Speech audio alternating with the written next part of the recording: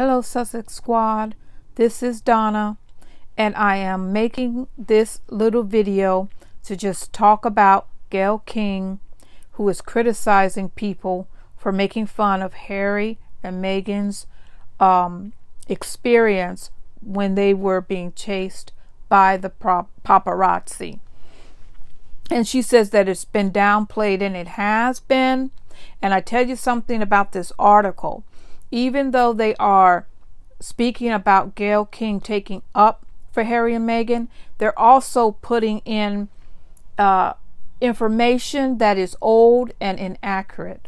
They're making the statements that it is suspicious, basically, that people have said that they didn't believe it, that it didn't last for 2 hours. Well, they're coming out now and saying that it did last for 2 hours. It did happen. More and more people are coming out. And we in the Sussex Squad has said that people have treated Harry and Meghan very poorly, including the royal family.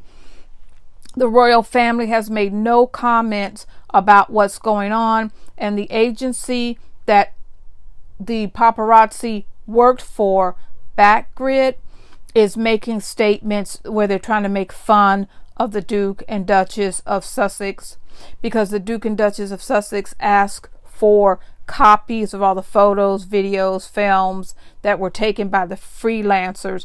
And they're saying in America, Backgrid said, in America, as I'm sure you know, property belongs to the owner of it. Third parties cannot just demand it be given to them, as perhaps kings can do. What a shot. But this is how they're treating this incident. In the UK, some people, not everybody, they have plenty of support. People know what happened. This is Donna. I want to thank you for watching. Thank you for your support. And if you do like my work, please think about supporting me. Go to my bio.